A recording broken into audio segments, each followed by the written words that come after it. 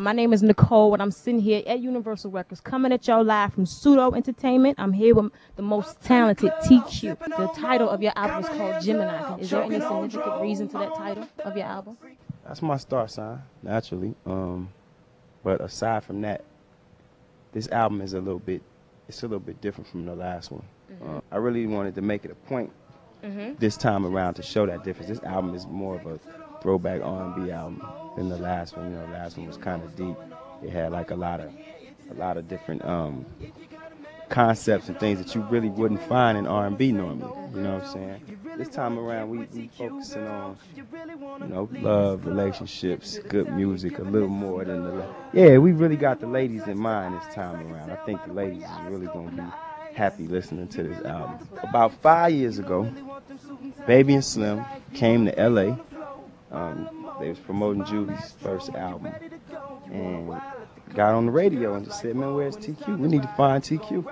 People start blowing my page up and calling my cell phone like, you need to get down to, you need to find Baby and Slim. They out here looking for you, cash money. You know, they just got $30 million. You need to go holler at them. So I went and met them at they hotel, and it's just been going ever since. We exchanged numbers. I mean, it wasn't really, we just wanted to holler. You know what I'm saying? They told me that they respected my music, and at the time, I was selling a lot of records in New Orleans. I think LA was my first market, and New Orleans was my second in the amount of record sales that I was doing. And I think Baby and Slim and Juvie and all of them had a big part to play in that because they always listened to my record. I mean, to this day, that first record, they can sing every song word for word. And I think having that type of relationship to start it out, it's a friendship thing, it's a respect. We respect each other's music. It's only natural that, you know, if they the people that have what it is that I need, and I have something that they might be lacking. I've noticed you as an artist, you display a lot of your personality through your lyrics. Do you think that's what makes the artist a good artist? I think it has a part to play in it, but I think more importantly is, you know, finding that bridge to channel that personality.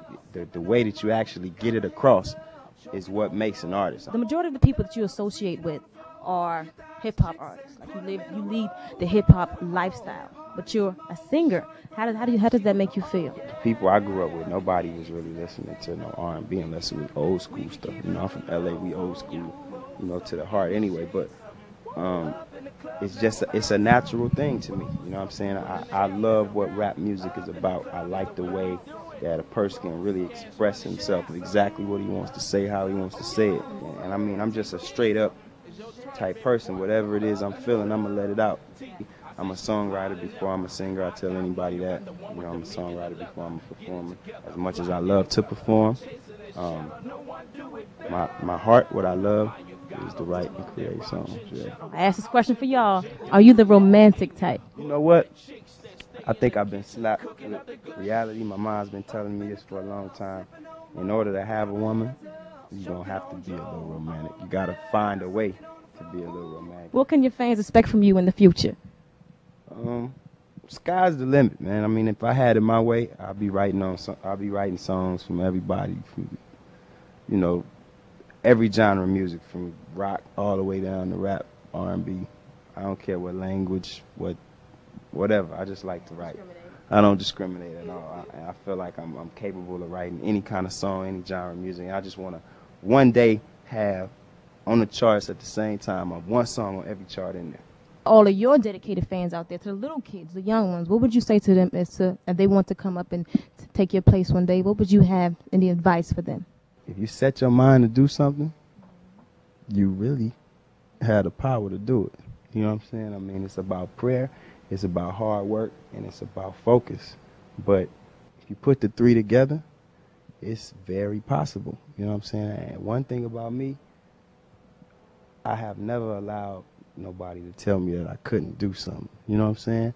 And if I feel like if kids get it at an early age, that word can't should generate a positive spark. It should be a kickstart for you instead of a stumbling block. We'll see a whole change of direction of how people grow. It's August. It's the first week in August. First week in August, the album will be out. Horse's mouth. This is Nicole signing off at Universal. Check y'all later. Pseudo.com.